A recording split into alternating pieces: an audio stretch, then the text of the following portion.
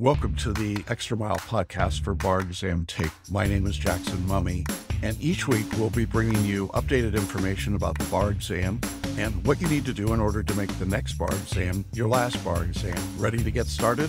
Let's jump to it. Hey, everybody, welcome. It is Wednesday, July 19th. We are six days until the July 2023 bar exam.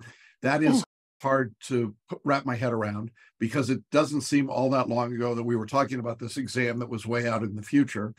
And I guess I would say if you're a February 2024 bar taker, February you will appreciate that July you was working. So there you go. We have with us today our esteemed panel. Judge Dawson is here.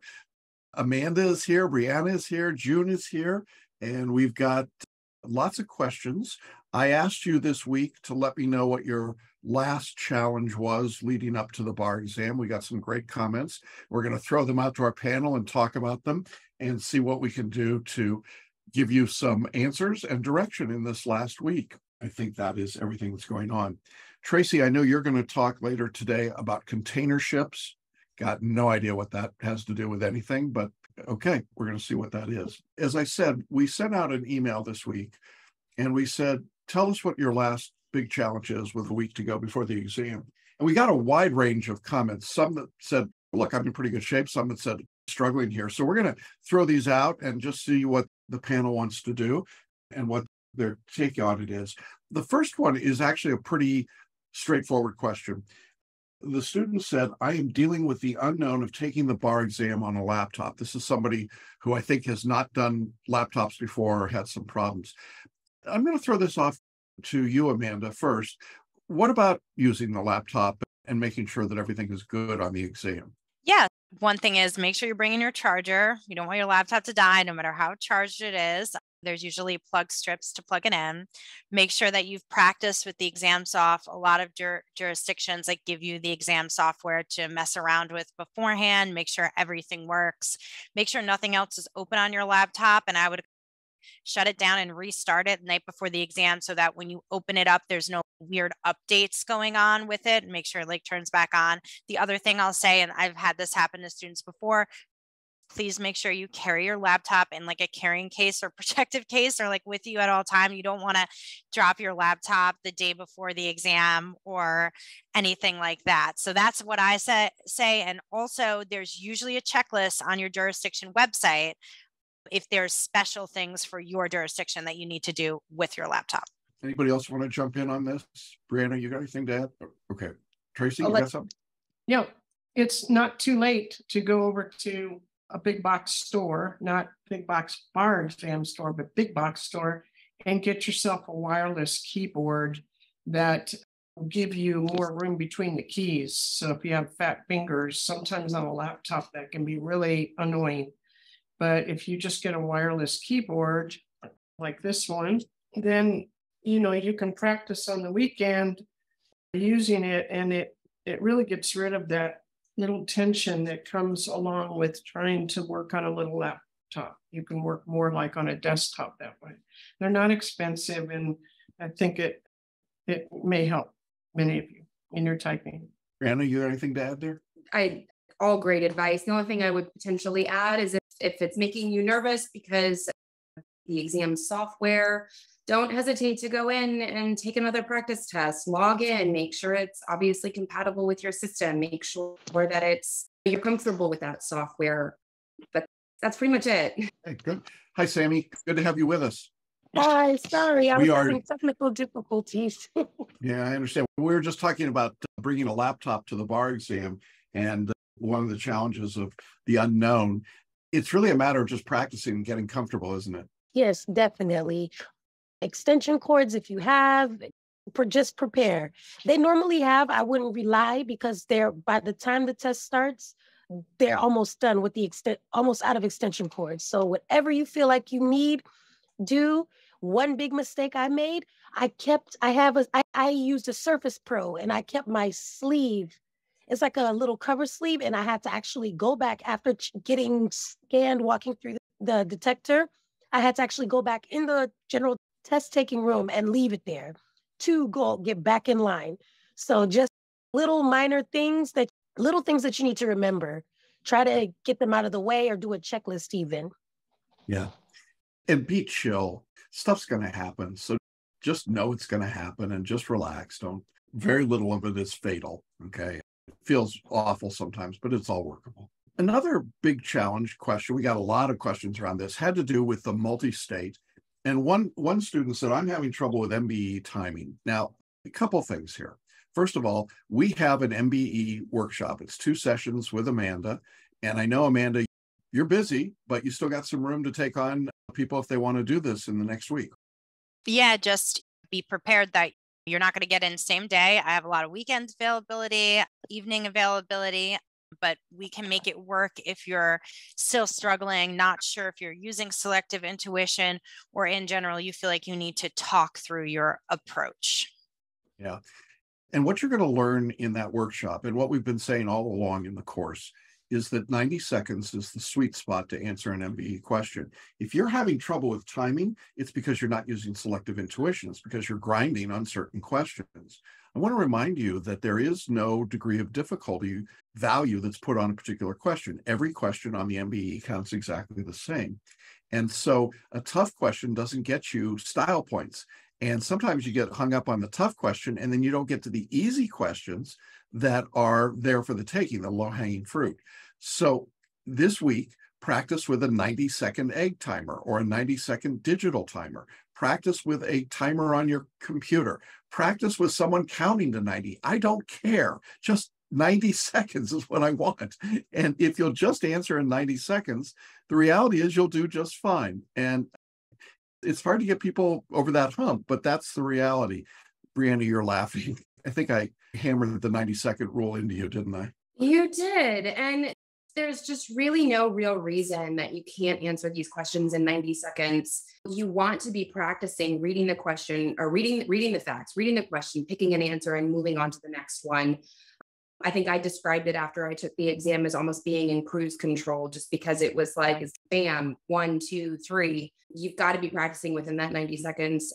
And honestly, if you are really, truly using that selective intuition, you shouldn't even need a timer, because reading the question and picking an answer is going to get you within that time frame. The minute you start overthinking yourself, you're going to pick the wrong answer every single time. Yeah, absolutely. June, did you want to add something to this? I'm asking her while she's trying to do this on the chat box. Yeah, Bobka's here. Great. I'm trying to get Bobka in too. All the coaches are here. I'm so excited. The reason we also think practice is the more you practice something, anxiety leaves. You don't fear it. You're not scared of it. You're used to it. And you don't obsess or think about it because it becomes second nature to you. So that's why we say practice now. So when you go in, you're used to doing it, and it's just something you do. Yeah, absolutely. So again, I want to encourage people, if you feel like you're struggling with the MBE, you can absolutely still do the MBE workshop. That's the 2 calls with Amanda. You're going to study over the weekend, but you were going to do that anyway. And it's a terrific workshop. We're getting great feedback on this, and I'm really glad we offered it. Amanda, since it's your workshop, I suppose I should let you say something here about this if you want. Yeah. Everything that people have been echoing and the issues that students have been having, I think, is addressed in the workshop. I can't stress enough that I have a lot of students, this is really echoing what Brianna was saying. A lot of students think they're using selective intuition, but they are not. They're like fighting with themselves, wrestling with themselves for the answer, trying to go through memorizing law. When you work with me, I can really see it. Ask you how you approach the question, and I can actually physically see you fighting for the answer in the front of your mind, instead of just coming up with the answer. It is a skill that can be learned. And I think even students who have taken it just this last week have picked up just a few little things. So if they're on the edge, they're going to pick up those few extra points. They're like, yeah, I didn't realize I'm approaching these questions with bias, or I'm picking the answer that sounds legal, or I throw out these answers because I don't like how they look. That's not really selective intuition. Yeah. And I just want to add one more note about the workshops, all of them. The essay writing with Brianna, the performance test and MBE workshops with Amanda. We now have a 4 payment option for those courses. They're $300, but you can pay $75 a month for 4 months, which is a terrific, I don't know I think that's a great way to be able to make it affordable.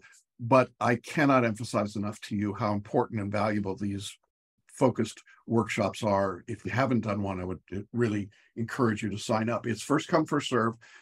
Before we went live today, we checked in with Brianna and Amanda and checked on schedules. And right now they're good, but there will come a point where they'll cry uncle, I think is what June said, and we will cut it off. I know June's probably put that link up there. Get on there and order now. Don't wait. It is going to take first come, first serve. All right. Thank you for those comments. And welcome, Babka. Glad to see you.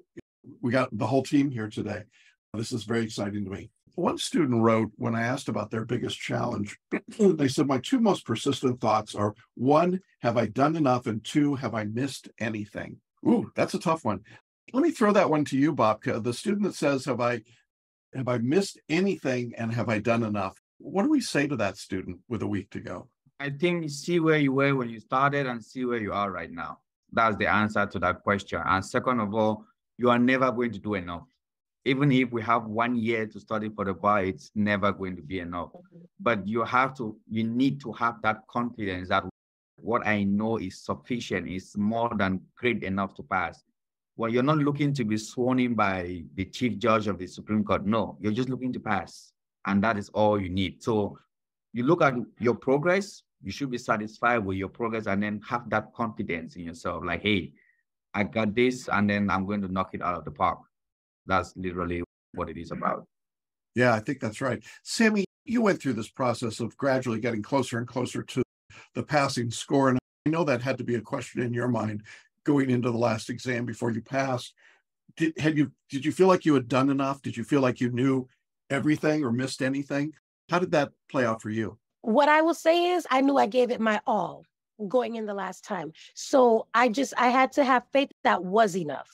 Once you give it once I gave it my all, I saw the difference of going from, did I do enough? Is there one thing that I could have done that I didn't do, to, okay, what I did is enough. What I have it. If it, like you said, if you know it, if you don't know it by now, you don't know it. So I just had to just know that I did all that I had, all that I could, and trust it. Yeah. And these are mindset questions. So we're probably going to have June on camera more than usual, but June, let me toss that to you, because I think that is a mindset as much as a substantive problem, isn't it? Yeah, it really is. And I think also I'm hearing a lot about nerves and anxiety in the past few days, and of it being this negative thing. And I want you to try to reframe that into a positive. You're nervous. That's great. Everybody gets nervous. Athlete at the Olympics, when they have to get up and it's time, they've trained for this, running a marathon, they get to that starting gate, they're nervous, they've trained for this. An actor getting up on stage for the opening night of a play, they're nervous, they've trained for this. Rock stars who have toured huge arenas still get nervous when they get up for that first song. It happens. And that is your gauge that you are where you are supposed to be, and embrace it and keep going instead of letting it stop you. You take those nerves and be like, yes, this is what I have worked so hard for.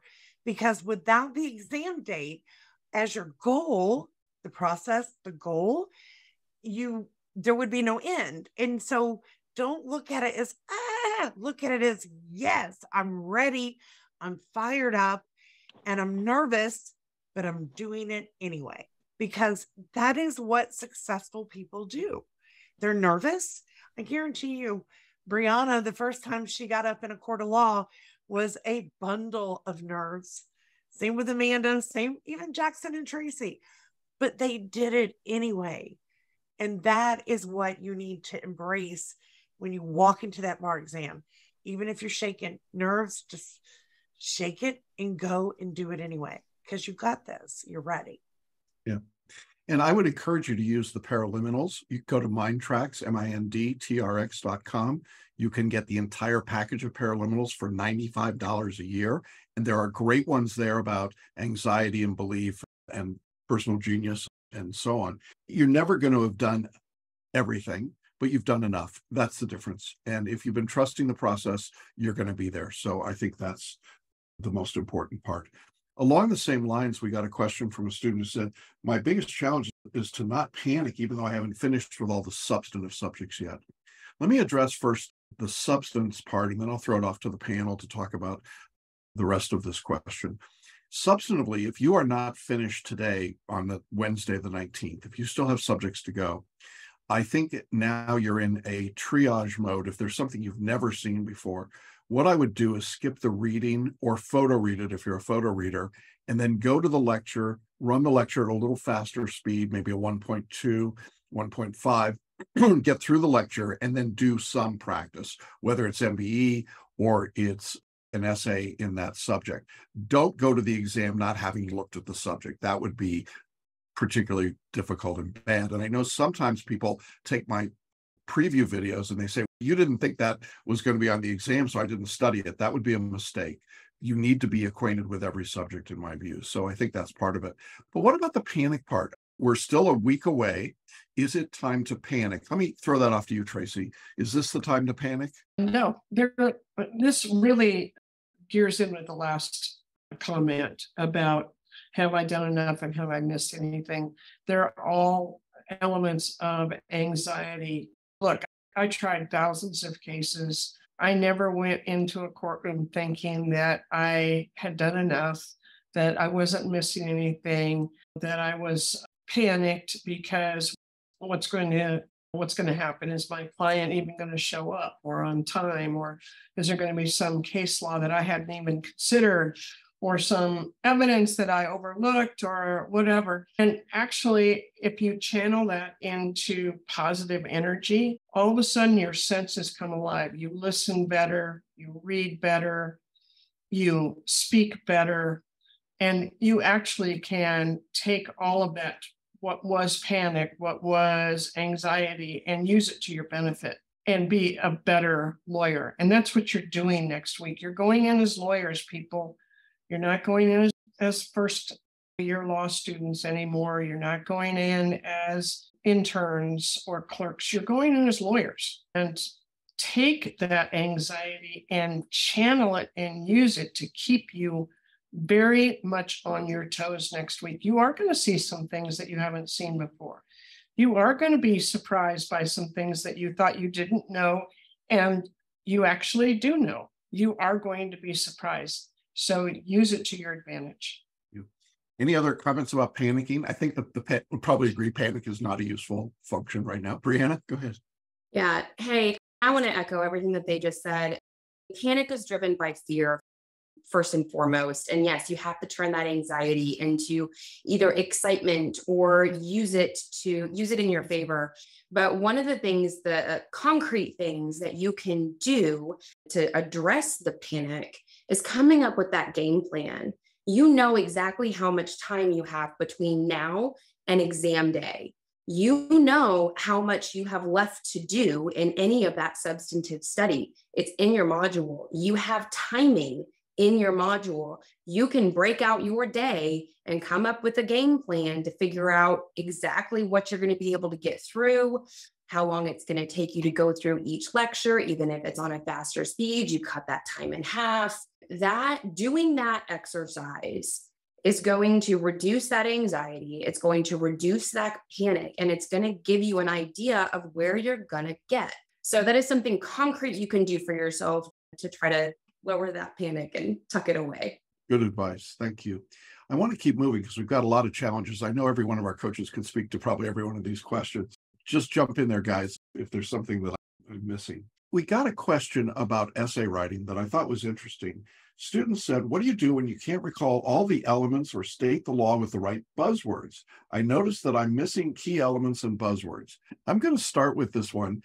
I'm not a fan of reciting elements or using buzzwords. That is not where I think the writing goes. And that worries me a bit because the writing style is designed to make arguments and to use your common sense and to build off of that.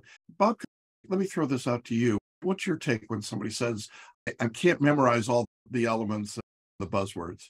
I think this is somebody who's trying to do IRAC and FLA combined. And that's a recipe for disaster because I always reference this when I have my coaching calls. There was one video that you said, the grader, they are not lawyers, they are not professors, they are not JDs.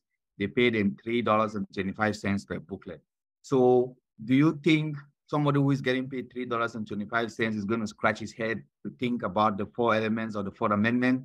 I don't think so. So it's not necessarily knowing the buzzwords, common sense, and some of it, the question, you can figure out a way. It's all about creativity. That's how I'll put it. So don't label about knowing the elements or the buzzwords. That's more of an IRAC format. FLA is basically you look at the question, the buzzwords are just going to come out to you right from the question. Use your creativity and the knowledge that you know to come up with something that is passable, not top of the line passable, like pass. Yeah. That's how I look at it. Brianna, you teach the personal writing workshop. Do you tell people to recite elements and throwing buzzwords? Absolutely not. We've talked in my group coaching calls, we've talked a little bit about some of these buzzwords that people are probably mentioning that maybe it can trigger something. But I can tell you firsthand that a lot of my best essays that I work on with students that students turn into me don't have a single buzzword or maybe they talk generically about the elements of the law, but it's them on paper. It's the common sense. It makes it flow. I can just read it and it doesn't sound like you're talking to an attorney. You're not talking to a judge. You're talking to your client, and your clients don't know best buzzwords. Your clients don't know the elements of the law either. Mm-hmm. I do not encourage you to sit down and try to memorize any kind of elements of law or buzzwords. Yeah. Sammy, when you took the exam last time, did you memorize elements and buzzwords? No, not at all. What I will tell you I did was I memorized the patterns. So I went over the past essays. Let's say I knew I wasn't as, how do I say this, as great with constitutional law essays. So what I did was I would go back and review past constitutional law essays and get a pattern. The bar examiners, the prompts are, for lack of better words, recycled somewhat. So you get the pattern that is going on. And I did use that to my advantage, but necessarily memorizing the law, no. Because that's with me, it tripped me up. Because now I'm anxious about, did I memorize it well? And it becomes an issue with making it flow when it's on the paper. So it's easier to just, once you have the concept of it, it flows so much easier than trying to memorize verbatim law or buzzwords per se. Yeah, and I would say as a practical matter, if you've got mind maps, this is the time certainly to be pulling those out, reading them, working through them, and getting yourself familiar with the concepts and putting it in your head that way. I'll also point out that if you are still struggling with essay writing, you can sign up for the personal writing workshop with Brianna. It's 2 sessions. She has time still. But again, it's first come, first serve. So don't sit on this. Go ahead and jump in and get into it. I haven't asked Amanda a whole lot of questions, but let me turn over to you, because one of the questions we got, Amanda, had to do with the MPT. And of course, you do our performance test workshop. And the student said, I'm struggling with completing the MPT on time. I've practiced several times, but I can't fit it within the time frame. Oh, let me throw that to you. I guess to this student, I don't know who it is, but the first question I would ask is, are you sticking to the outline of time that's in the MPT workshop? Not only is it in Jackson's lecture, but it's in my MPT workshop that we go over. Are you only spending a minute to look at the call and try to figure out, are you in legal objective, legal persuasive, non-legal? That's just a minute or 2 minutes. And then are you giving yourself 10 minutes in the library and 10 minutes in the file? And you're really holding true to that, assuming you don't have extra time or something. Obviously, if you have extra time, it's adjusted.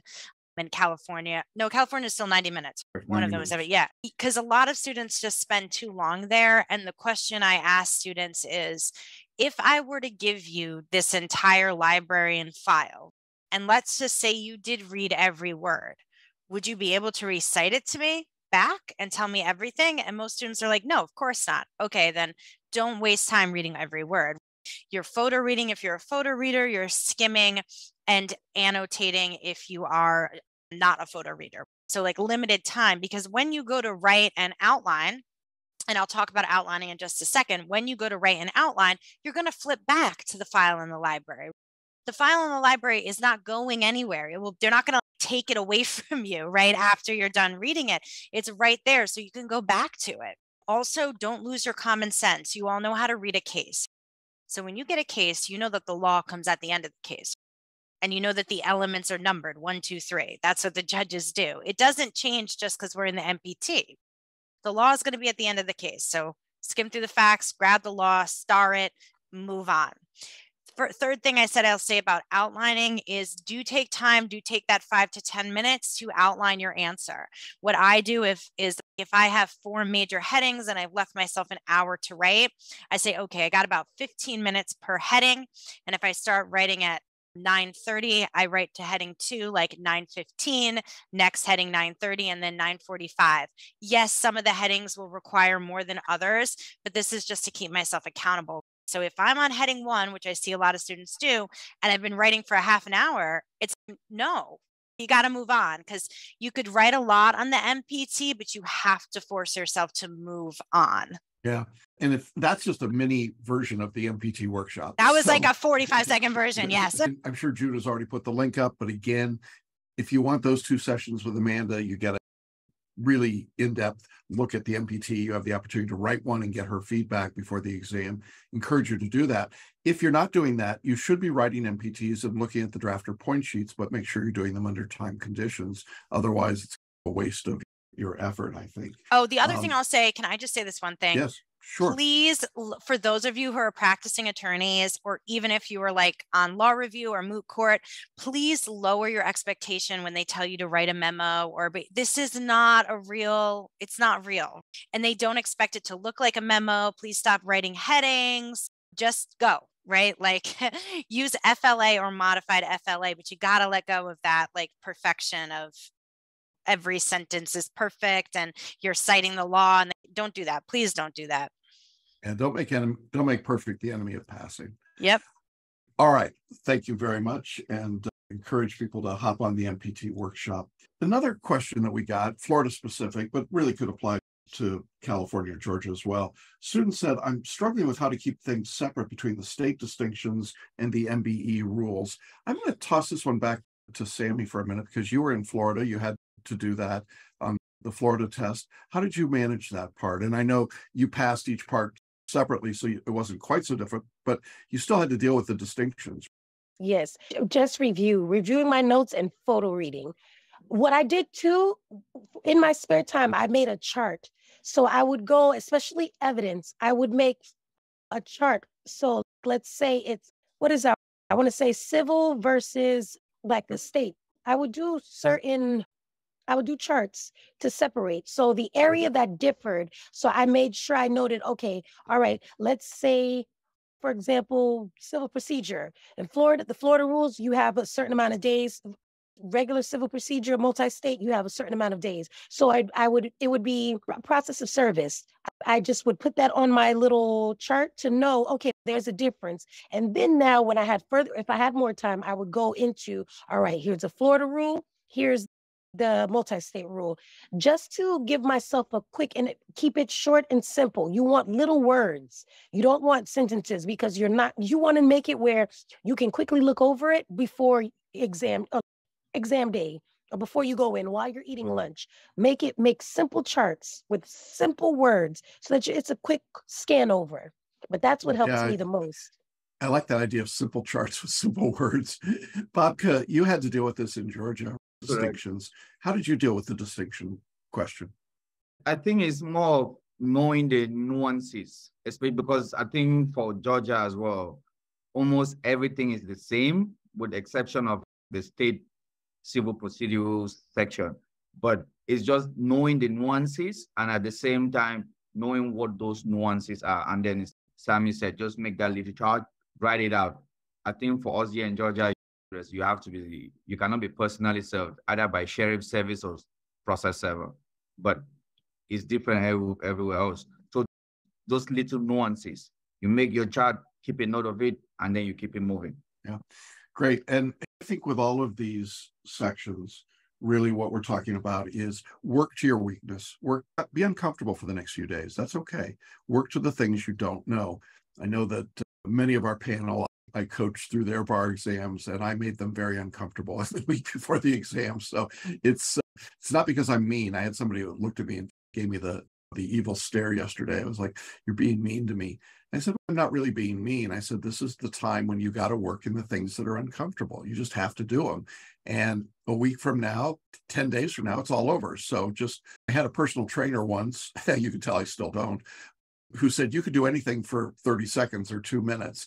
You could do anything for the next 7 days, 8 days. It is possible. Get through that."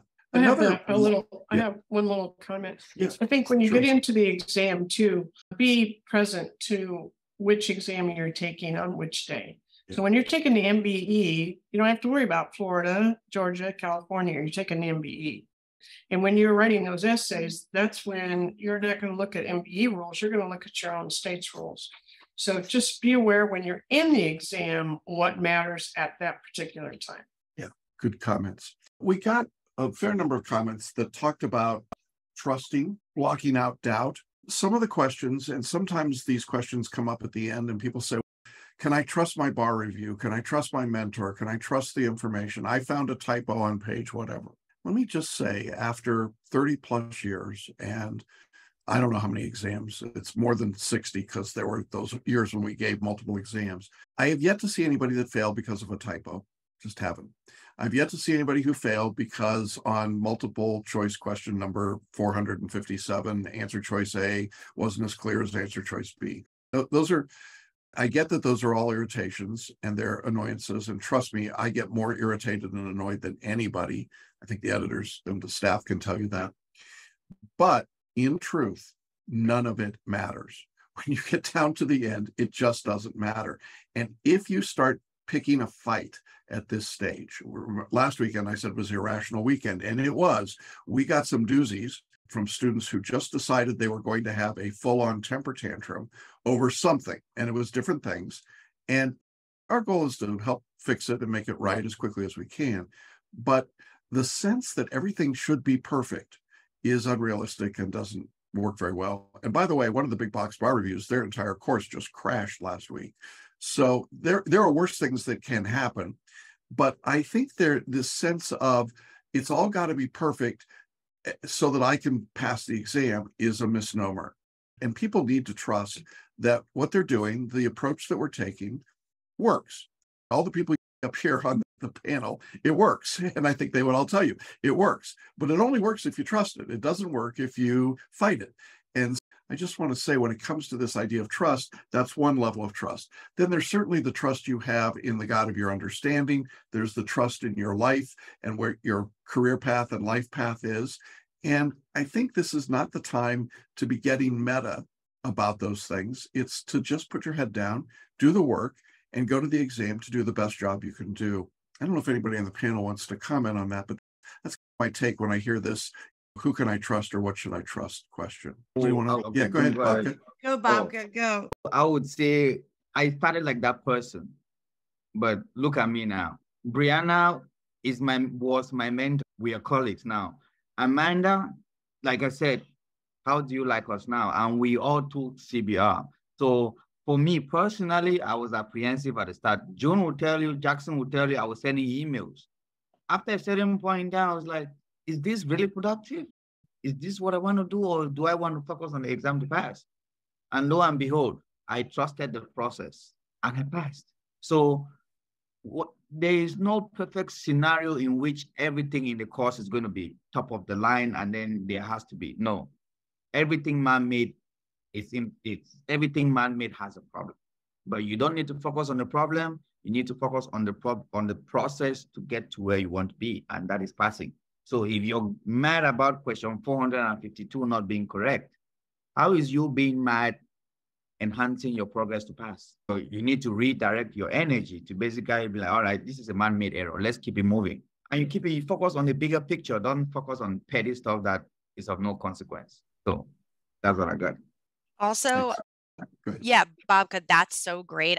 I just love how you're saying, like, focus the energy, because let's not forget, have the bar examiners ever written a question that they were like, oops, there was no correct answer there, or oops, 2 of the answers were correct? So don't get this way on the bar, because we know they've thrown out answers because they said, oh, the answer we thought was right was wrong. There has been typos. Babka said anything man-made, person-made, right, can be fallible. And it's the same goes for the bar exam. So don't get too hung up if you think you see a typo on the bar and sit there and stop. Just keep moving because it's not going to matter. And there might be a typo on the bar exam. So just remember that. Yeah, it happens for sure. Look, trusting the process is a big deal, and it's something that we want you to be doing. We had a student that wrote a really powerful note to me about this, and the student said it's self-sabotage. Said, I know that on test day I'm going to be as prepared as possible, but I feel like somewhere deep down I'm struggling with the idea that I have had to take this exact test so many times and feeling like no matter what I don't think it'll happen for me, but I know that's not true. June, I want to throw that back to you because that's up in your head, isn't it? That's a mindset issue. It is. And the bottom line is you don't trust yourself. You don't believe in yourself. And that is the number one thing you have to have. I'm sure you trust other people in your life. You trust the pilot of an airplane you get into. You trust people you don't even know with your life, but we don't trust ourselves to make good decisions. Well, start today. You are making good decisions. And even when we make mistakes, it's okay. That's how we learn. Those are the learning that really counts to us. When we make mistakes, that's what sticks with us. When it's easy, we don't remember that. We remember from our mistakes. So start believing in yourself and trusting yourself. And like Bob just said, we only have so much energy. It's like when you go to Starbucks and I tell them my name is June and they write Jane on my cup, happens all the time, and I get upset. Why would I get upset? I know what my name is. I believe my name is June. I trust 100% that my name is June. So Jane on my cup does not change what I believe about myself or trust about myself. And that is it. And then the second thing, part of that is because I talked to a student earlier today. The big thing I see, especially going into the bar exam, is we create our narrative or our story of how the day is going to roll out. And then when that doesn't happen, we self-sabotage, derail, upset ourselves, and lose the process of where we need to be. Like Sammy said, she forgot her sleeve. She had to walk back out, come back in. She could have let that completely derail her whole exam, just that one little thing. So my advice is don't create a story of your day or how it's going to roll out. Create an intention of how you want to feel for that day, for each test, for each part. You stay in that. And when something comes at you, you remember, this is my intention. This is where I'm staying. Nothing's going to remove me from that. And that will help you stay more on course throughout the process.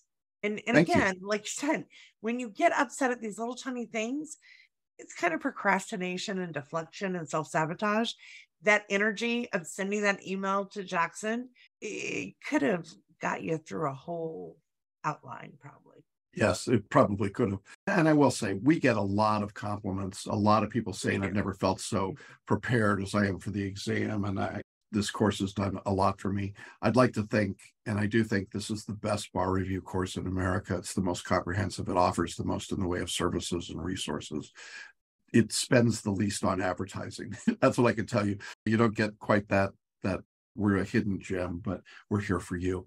Tracy, I want to turn this over to you. I know you wanted to talk about container ships for a couple of minutes and then we'll wrap up.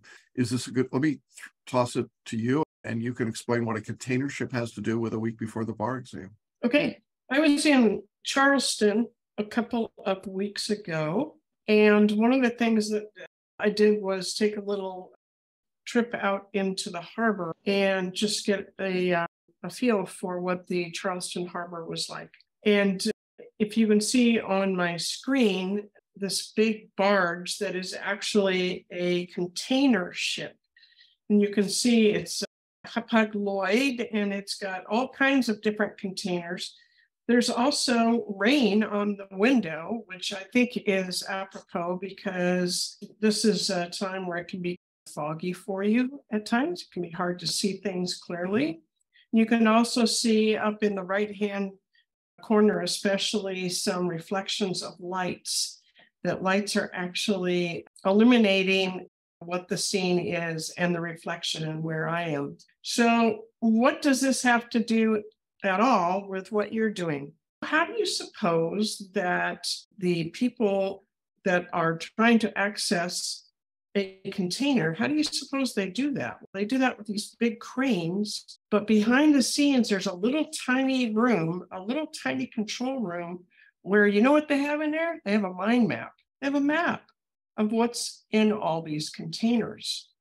And once the person accessing the information and accessing where the containers are that they need, once that person is going and using their mind map, it's not confusing at all. They know exactly what is in each of these containers and they know how to get to them. This is like you this week, okay? I know there's some rain. I know there's some discontent.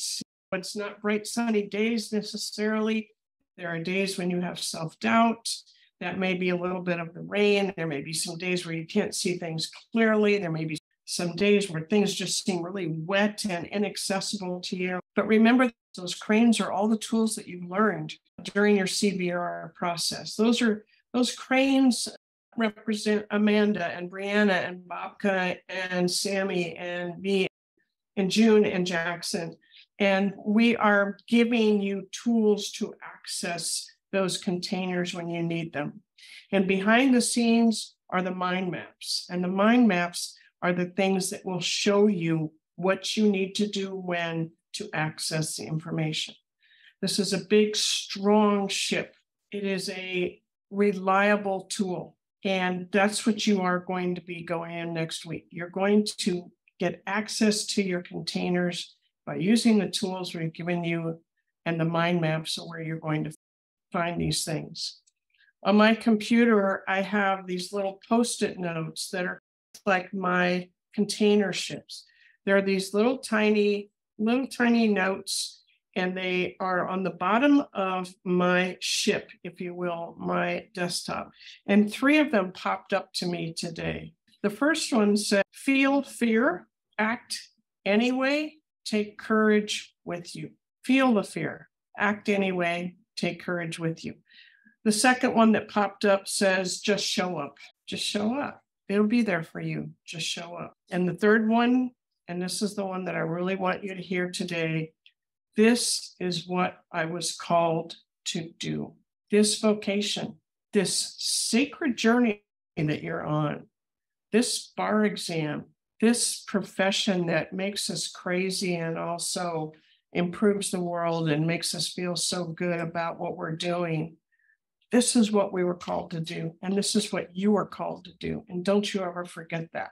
Just show up, feel the fear, act anyway, take courage with you, take the container ship with you, all your tools and your mind maps in your head. And you know what? You're going to be just fine. We believe in you. Thank you, Your Honor. Appreciate that and appreciate those comments. We have reached the end of our process for the webinars. This is our last one before the exam. We're going to take off the month of August, as you heard, and we'll be back in September as results start to come out. I want to leave you with a couple of thoughts. Maybe others on the call today have some things that they want to say as well. I am very proud of all of you for the work that you've done. I'm proud of what you've put in a difficult environment, and make no mistake, the bar exam right now is the most difficult it's ever been in the 30 plus years that I've been dealing with it. But you have persevered, you've come to this point, and now you're ready to start your career. This isn't the end of your work, it's the beginning of your work. It's really gratifying for me to be able to work with Amanda and Bobka and Sammy and Brianna, because at one point they were all in this process and now they're on the other side, and they're extraordinary, capable, and wonderful attorneys, but also just wonderful coaches and mentors. June, you and I have been doing this a long time. really long time. And it's every exam feels like graduating a new class of people out there. And we're excited for everyone that's taking the exam. We know that there are going to be challenges, but we also know there's going to be moments of great joy and elation in a couple of months' time. And it is the thing that keeps me going, and I think it keeps all of us going, is the sense that we're making a difference. Every one of you will make a difference when you cross that line and you become a member of the bar. You will. And this is why we do the work that we do. It's why I've recruited Tracy out of retirement to come back and work with us. It's why each person on this staff is here, because not because I'm paying them a lot of money. To be honest, I don't pay them anything to speak of. It's because they care. They care about you and they care about what this process is. And I hope that each of you have understood in this period of time that we care about you as an individual. We know you as an individual, and we want your individual success. At the same time, we recognize that now it's up to you, and we don't get to take the test for you, much as we might like to. So I often say to our team, we are responsible to you, but not for you.